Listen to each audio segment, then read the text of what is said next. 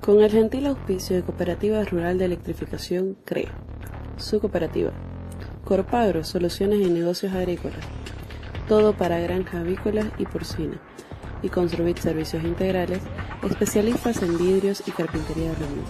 Presentamos un minuto en la historia cruceña.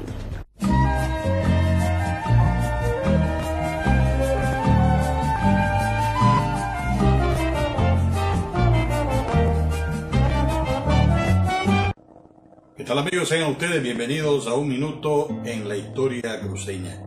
En el programa de hoy vamos a continuar presentando personajes importantes de nuestra historia. Hoy vamos a conocer a Valentín Landriel Airlan. Conozcamos.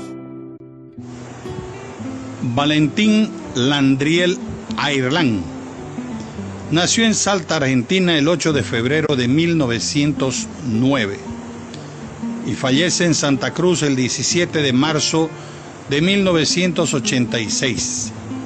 Se perfeccionó en la lectura y escritura musical en la Escuela de Música de Buenos Aires en 1932, donde aprendió a tocar bandoneón y guitarra. En 1939 llega a Santa Cruz, llegando a integrar una compañía artística que recorrió Bolivia. Después de radicarse en Valle Grande, vuelve a Santa Cruz, donde empieza su actividad creadora, componiendo temas nacionales e internacionales. Entre 1949 y 1986 fue directivo de la Sociedad Santa Cecilia y directivo de la Asociación de Autores y Compositores Cruceños. En 1975 dirige el conjunto Valentín y su cuadrilla, grabando 2 discos con los temas Oíme Jau, El Camba Curioso, 11%, entre otros. Dejó alrededor de 80 composiciones inéditas. Ella no sabe que tiene COVID porque casi no tiene síntomas. Así contagió a su tía.